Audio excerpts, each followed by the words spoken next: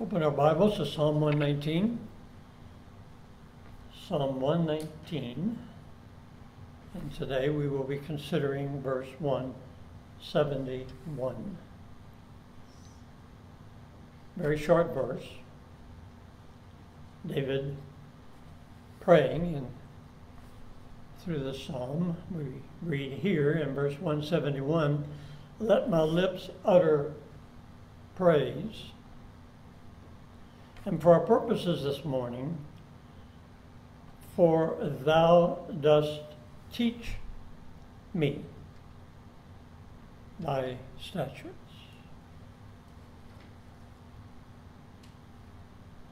David recognizes that God has ways of teaching us. Last Lord's Day, we considered David as a man of prayer, and here we see him praying, and specifically that he would be taught by God. David prayed for other things. He prayed for wisdom, guidance, protection, forgiveness. Those are things that we should pray about, not just once in a while, but regularly. Those are crucial matters. Wisdom, we need that constantly throughout our life. Guidance in making decisions that impact our life, our family, others, our church. For protection, and Michael and I were vividly reminded of that this morning on the way to church, having witnessed a very, very, very severe wreck. And Michael and I do meet at my house early before we come to church.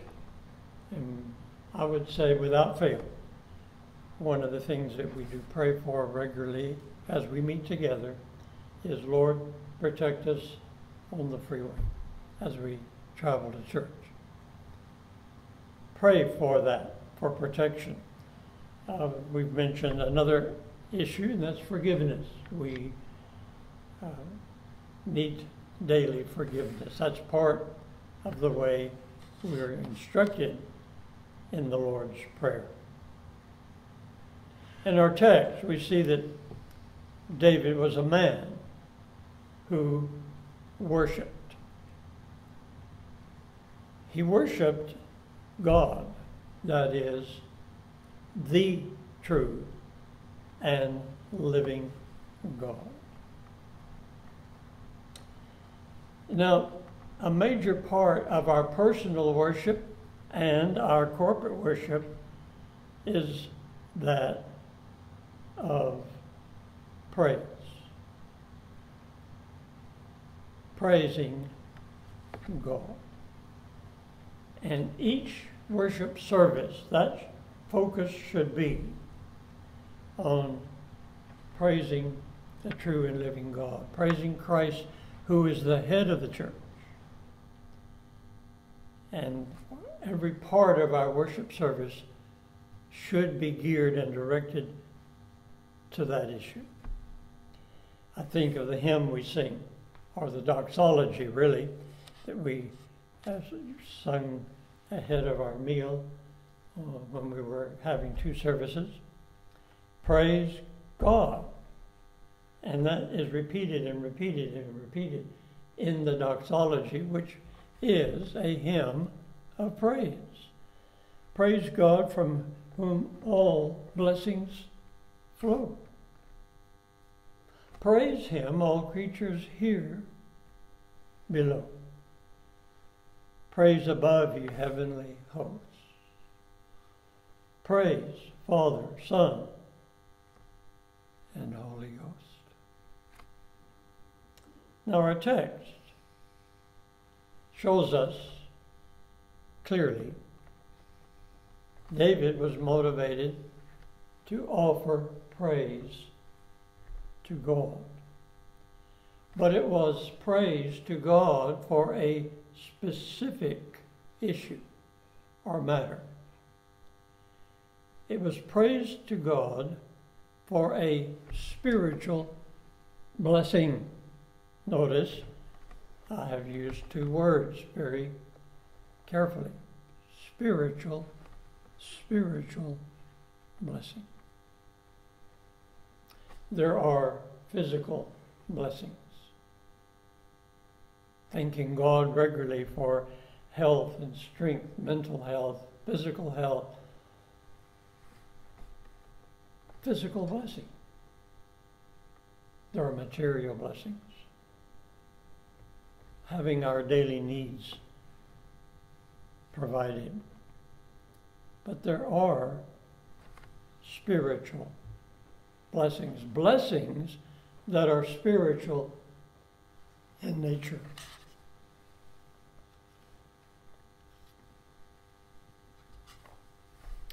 The spiritual blessing that we see here is being taught of God. And we call that divine illumination. Are you familiar with that term?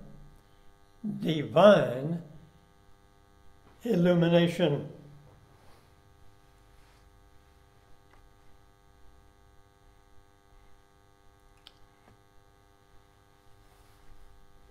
We could list other spiritual blessings: joy, peace, divine wisdom. Concerning the joy of the Lord, Nehemiah, for the joy of the Lord is your strength. And there's peace with God. Philippians 4:7, and the peace of God which surpasses all comprehension. There's another spiritual blessing, divine wisdom. But our text zeroes in on, and so will we, the spiritual blessing of divine illumination. What is it? How would you define it? What does it mean to you?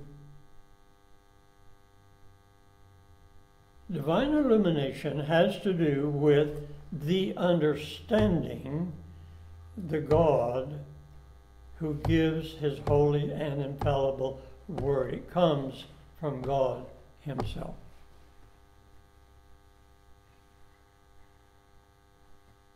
We have an example of it. You remember the post-resurrection and the encounter that Christ had with the men on the road to Emmaus? They were conversing about the death of Christ and explaining it as best they understood it. Look with me, if you will, at Luke 24. Luke 24, beginning with verse 25. And he said to them, the men, O foolish men, and slow of heart to believe in all that the prophets have spoken. Was it not necessary for the Christ to suffer these things and to enter into his glory? Now look very carefully. And beginning with Moses and with all the prophets, he explained to them the things concerning himself in the Scriptures. There is a prime example of divine illumination. He was the teacher. They were learning things that Christ himself was teaching.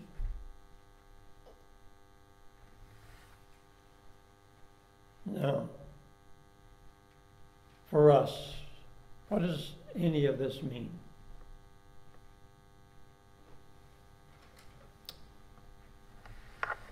Think with me. Knowledge can be considered in two categories. Acquired knowledge and special knowledge. Acquired knowledge and special knowledge. Acquired knowledge is acquired simply by human effort, by reading, by listening, by studying. And that kind of knowledge is useful, obviously. You learn to read, you learn your math by rote memory.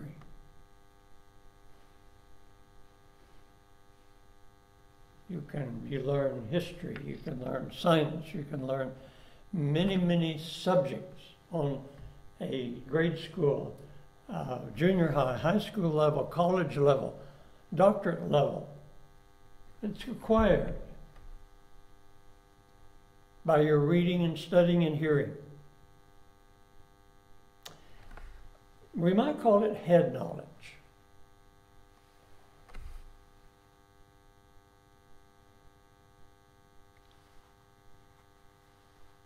Facts learned, but with little or no real effect upon one's life.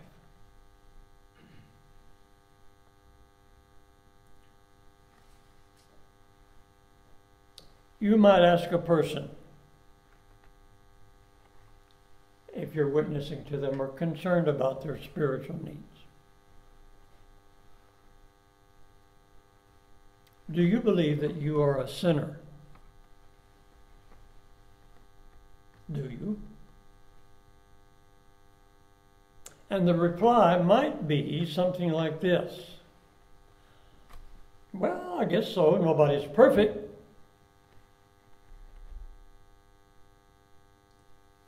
You see, the knowledge that one is a sinner can be in the category of head knowledge, factual knowledge, but it makes absolutely no impact upon one's life.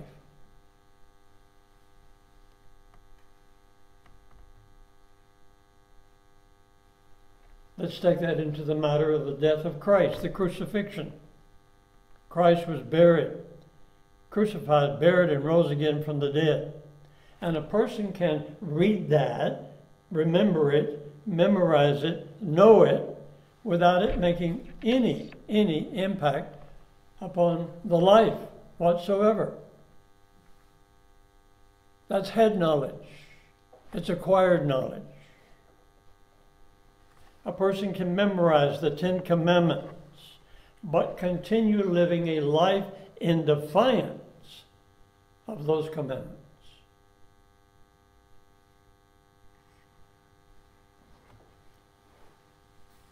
Nicodemus had a lot of acquired knowledge.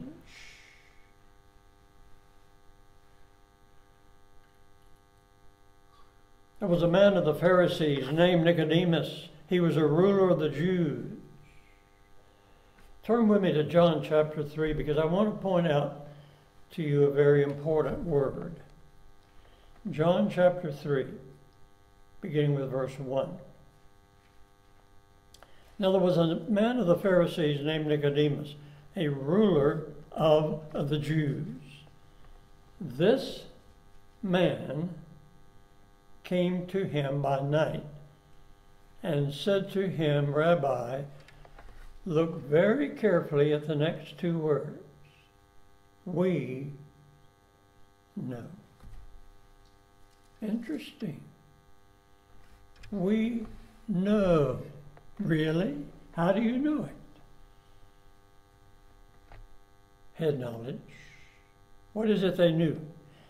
You have come from God as a teacher, for no one can do these things that you do unless God is with him. That's interesting knowledge. But it wasn't saving knowledge. It was knowledge enough to physically bring Nicodemus to Christ at night to talk with him. And that's good. But he didn't know saving truth, the new birth. And the new birth is spiritual truth. And at some point, Nicodemus came to grips with it as spiritual truth because it shows up at the crucifixion, and he's a defender of Christ. So that truth at some point became spiritual to him in nature and made an impact upon his life. The knowledge he had out of curiosity brought him to Christ. But our Lord, in dealing with him, began to make Nicodemus the object of divine revelation. It began to unfold as if the light was turned on. Now I see. I've had the occasion to witness to different ones in different situations, particularly I've mentioned Arturo as we were alone in the migrant camp in the building, and God had so ordained that it was an opportunity for me to share truth with him, with Arturo, and his response as I was unfolding some truths, he kept saying to me, I never knew that. I never knew that. I never knew that. Something was taking place in his heart and life. Truth was becoming a reality. Truth that he had read. He was being looked upon by the priest of the church where he lived to study to be a priest. But it wasn't saving knowledge until God made it so.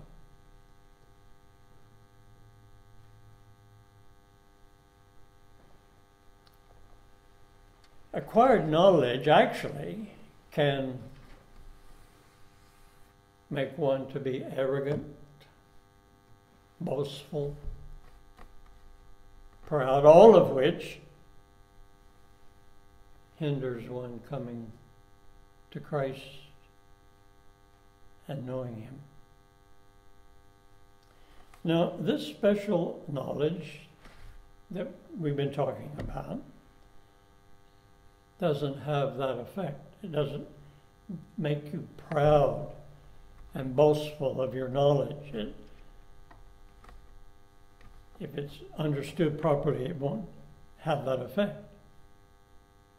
Because it is a special and sanctifying work of the Holy Spirit, described for us as that wisdom which comes from above. It humbles man. In fact, the more he knows of God, the more he understands these truths, the more his own opinion in estimation of himself is lessened. There is a process which takes place in this illumination. Number one, there is a removal of natural blindness. Those words were chosen carefully. A removal of natural blindness. We are born spiritually dead. We are born spiritually ignorant of God, ignorant of the way to heaven. Peter describes it like this: called out of darkness into his marvelous light. In Acts, we read to open their eyes and turn them from darkness to light and from the power of Satan to God. Paul, writing to the Ephesians, says, you were sometimes darkness, but now you are light in the Lord. The removal of this natural blindness and the entrance of light. It's a double, twofold knowledge that comes together.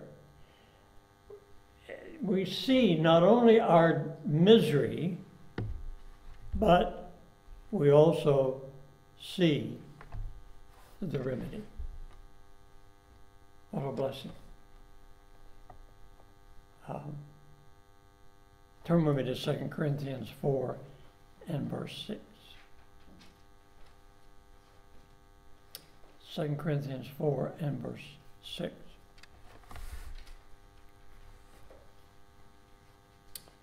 Paul, writing, says, God, who commanded, read this very, very, very carefully, light, the light, to shine out of darkness. You would think that it would say light to shine in darkness. No. What is that? Light shining out of darkness? He goes on to say, has shined in our hearts to give us the light of what? The light of the knowledge of the glory of God. Not head knowledge, not factual knowledge. Spiritual knowledge. You see, light that shines out of darkness is divine illumination. I'm going to read a rather lengthy quote, fairly lengthy.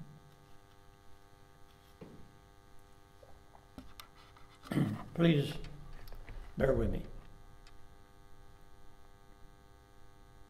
We talked before of sin as a thing, of course, and were wont to marvel why men kept such a deal and ado about sin. But now, the case is altered. God has opened his eyes, and therefore he complains of it as the greatest burden and fain would get rid of it at any time.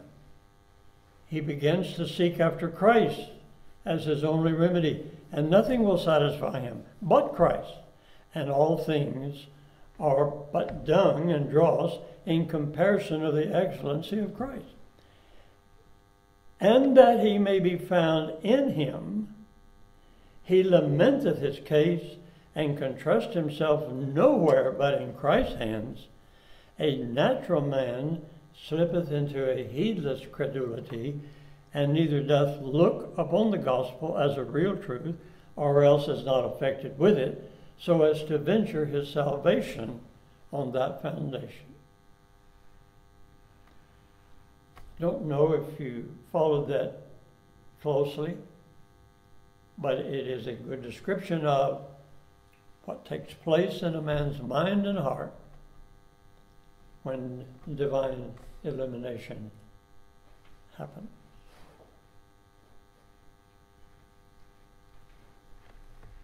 Then what happens?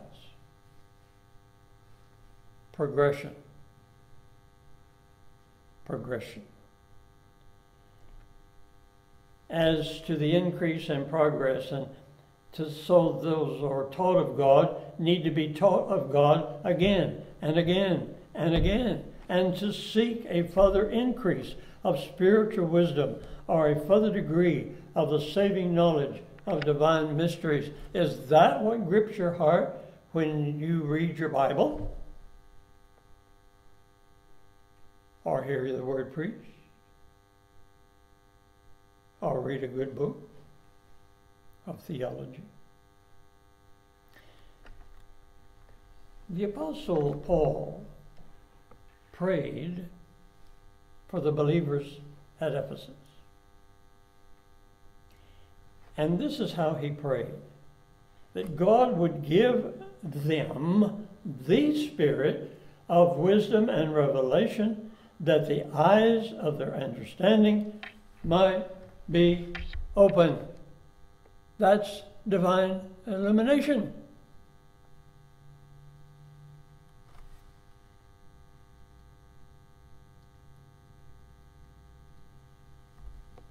Are we consciously aware of it? Does that happen to us?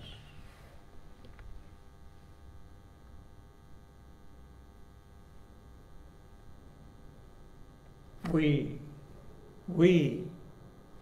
are yet ignorant in many things.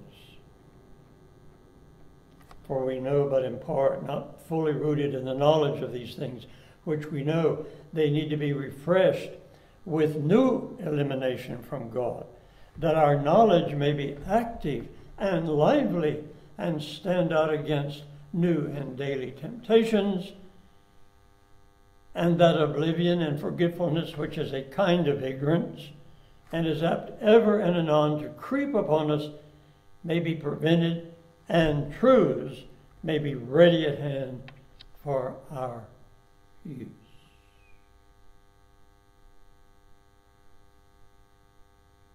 Do we know anything about that? In our personal devotions? In our corporate worship? David prayed specifically for an increase of knowledge. Being a holy man and a prophet, he needed not the first illumination, but every degree of knowledge. And he acknowledges that, coupled with praise. Now, let me cover a few final brief points. What's the value of this for you and you and me? Keep this in mind. Of this divine illumination, God is the author. God is the author. And by his efficacious teaching, he cures the blindness of our minds and opens and inclines the heart towards spiritual and heavenly things.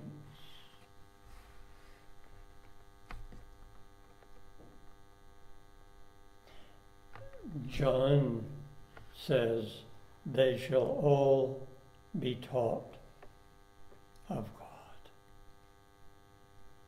Paul uses that same phrase in Thessalonians. Ye yourselves are taught of God. Taught of God. Do you grasp that concept? Taught by God or of God. God's teaching never fails to be effectual. Never.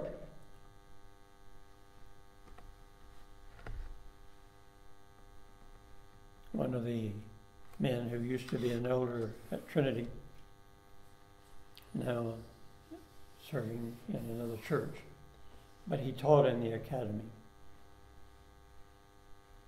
And he would speak to the pastors at the pastors' conference. And one time he used an illustration, how you feel when you're physically one-on-one or even with a group of people teaching or preaching difficult truths to comprehend. And he said on one occasion, it's like nailing Jell-O to the wall. It just keeps slipping out, away. It doesn't stay. And that's frustrating to any teacher or preacher, because they are truths that are spiritually understood. Sebastian, one of the men that we work with, talked to me this week, and he's planning to deal one-on-one with one of these apostolic believers who is in the process of leaving the apostolic church there within the prison. And he wanted to talk to Sebastian about the Trinity. So Sebastian said, "Do you have any suggestions?" I said, "Well, first of all," I said, "you need to try to ascertain whether this man is saved. Because if he's not saved, he's spiritually blind." And I said, "You sit down to talk to him about the Trinity. He's not going to grasp it. He doesn't have the wherewithal to grasp it. It is a spiritual truth. He is not spiritual. He is spiritual dead." I said, "You might as well sit down and try to tell a man who was born blind what color red is."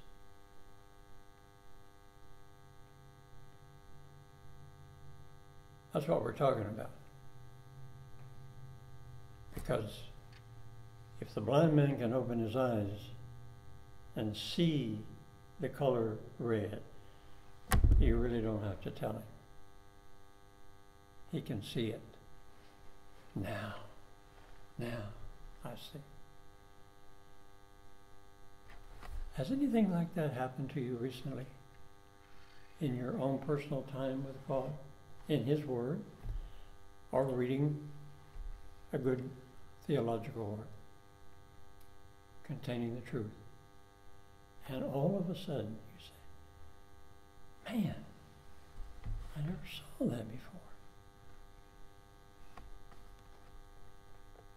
That's what we're talking about. Well, let me hasten on. The objects known, the highest priority and most important thing that matters in the whole world, is those truths that will be owned of God in a saving manner. By that I mean, for the believer, we are in a state of progression in sanctification. We're either increasing or we're not. We're either growing or we're not. Let me just ask you a question. What could have higher priority than the spiritual welfare of your soul? I'm asking you.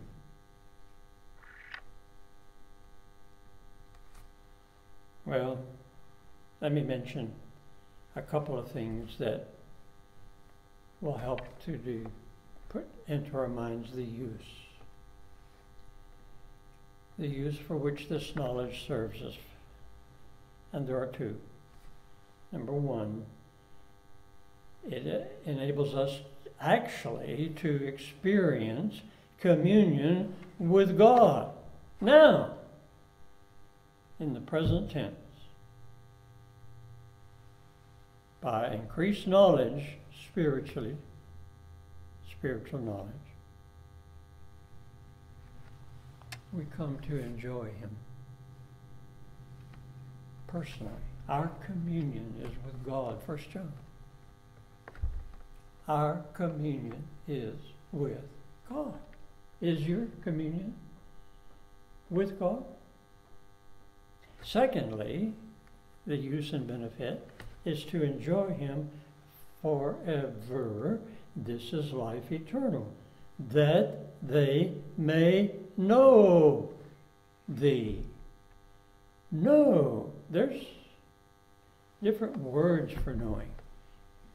We only have one in English. How many do we have in Spanish? At least two. Saber y conocer. They both are translated know, but it's a different kind of knowledge. Do you know God? J.I. Packer's written a good book called Knowing God. Do you know him? Finally, what does Christ signify for us? He is God's, prophet, priest, and king. And the word prophet, he's our prophet to teach us. To teach us. Priest to intercede for us. King to rule over us. And that's what the word Christ should mean to you. Well, this is one of our more briefer ones this morning, which is fine. We can have some time to visit with one another and until the service begins. Let's pray. Our gracious God, we ask that you would cause these truths to become a reality in our life, in our soul, as we seek to pursue holiness, to grow in grace and in the knowledge of you. May we more and more experience the divine illumination, the reality of your truth gripping our hearts. In Christ's name we pray. Amen.